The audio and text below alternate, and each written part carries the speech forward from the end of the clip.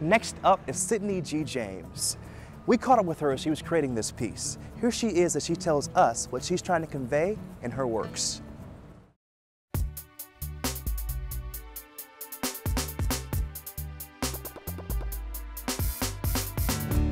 I think a good piece of art makes you feel some type of way, whether it's discomfort or it gives you a thought that you may not have had. It's like more of a discussion piece, or like you're supposed to be bothered by it. You're supposed to be moved by it, touched in some type of way. I knew it was a resurgence happening in Detroit, and I knew it was going to happen through art like it does many other cities that have gone through the revitalization process. I don't need to be at the forefront of said revitalization. I just want to be amongst the names that, hey, this artist was here. Conant Gardens is where I started doing public art in Detroit. I was doing little community projects where I was erecting art from the ground. I want my viewers to experience whatever I was feeling at the time of the painting. And if my viewers don't do that, then I don't think I did a good job at the painting. Now my intention is, I need you to know, not necessarily what I was thinking, but absolutely what I was feeling when I was painting this piece. I am using my art to create social change by making public art with specific messages. For instance, I'm working on a body of work and it's called Appropriated, Not Appreciated, speaking on Black women issues.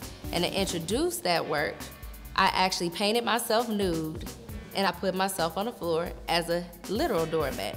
Some people were like super bothered by it, like, oh my God, because they did have like an alternative way to get into the door. So they had an option. Like some people step on people because they don't care. I don't care that you're lying there. I don't care that this is a painting. It's on the floor, so I'm supposed to step on it. And other people really thought about it, like, wait a minute, am I supposed to step on it? Can I step on it? What is this bigger message that this woman has? I think people got from that piece that a discussion definitely needs to happen, that I am a woman and I don't want to be treated like garbage. I think it's important to keep the message going so people understand that I mean it, that I'm passionate about this subject. Being an artist, you don't necessarily have to be an activist, but I think we fall into it because from the beginning of time, hieroglyphics or the writings on the wall, we always were the head of propaganda and the head of change. Murals in the Market is a collaboration between Interstate Gallery and Eastern Market Corporation, where it's 45 to 50 artists at one time in this condensed area, which is Eastern Market, and we paint murals all over the walls. What I did last year is I recreated the Death Row Vibe magazine cover with Suge Knight, Dr. Dre, Snoop Dogg, and Tupac, but I put myself as Suge Knight. I added Tyline Sawyer, Tiff Massey, and Rashawn Rucker. So I really just wanted to highlight Detroit artists.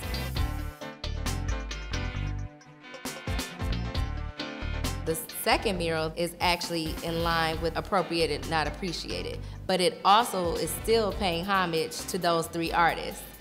So I'm painting a woman, a Black woman, she's holding up a protest sign, and actually it's paying homage to a writer friend too, Scheherazade Parrish, as well. So she's holding up a protest sign, and she has one of Tyline's cult masks in her pocket, and Rashawn Rucker is working on a series where he's morphing pigeons with Black men.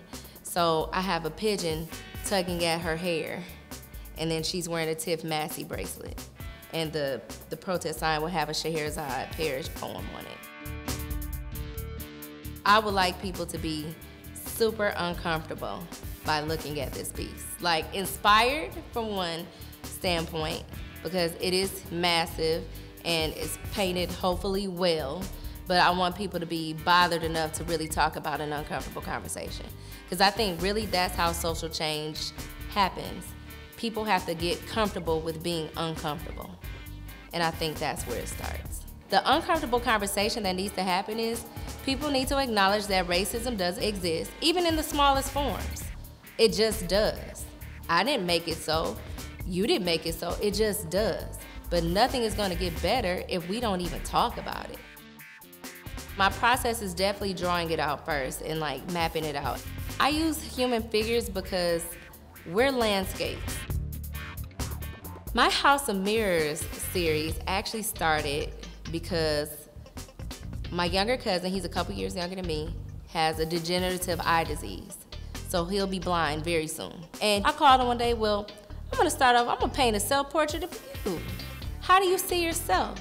And then he described it to me, how he saw himself in a mirror. I was like, I'm gonna paint you on a mirror based on how I think you see yourself. But it got bigger, and we all have self-esteem issues, and so I just made the House of Mirrors about self-perception in general. Like, I painted another resident at the time, her name is Desi, and I don't care if it was 3 o'clock in the morning, we were out here working in the studio, she would have on rouge lipstick. So I was like, yeah, I gotta paint you. I painted a young man who I was working with at the time. His father had passed, like maybe a week or 2 after I met him, but he was still coming to work. So I was like, I'm gonna paint you brushing your teeth. And that one is called like keeping it together, because no matter what, like if we go through tragedies and stuff, it's the daily things that really keeps us together. I like to do exactly what I want to do at all times. If I feel like painting something about social injustice, then I'm gonna paint it.